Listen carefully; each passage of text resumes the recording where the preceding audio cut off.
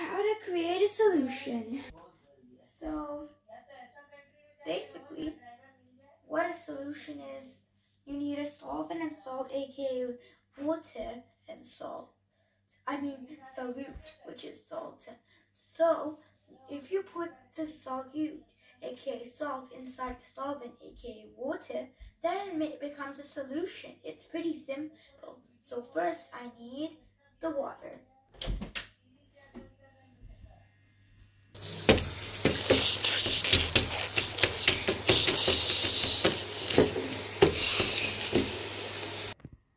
Guys, okay, so I have my solvent. Here it is.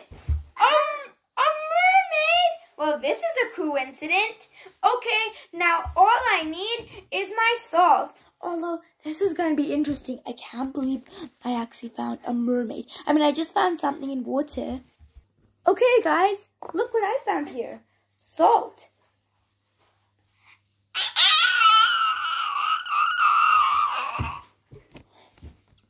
Oh, no. A dead mermaid? This is an interesting solution. Okay, guys, so if you're doing a salter solution, it would go exactly like this. Except you wouldn't get a dead mermaid, unless you find one. Although this is not the way it was meant to be. Okay, guys, so this was never supposed to be this way. I was supposed to get solvent, which is water, but guess I accidentally killed a mermaid.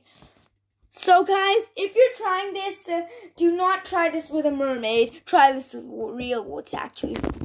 Although it's a coincidence.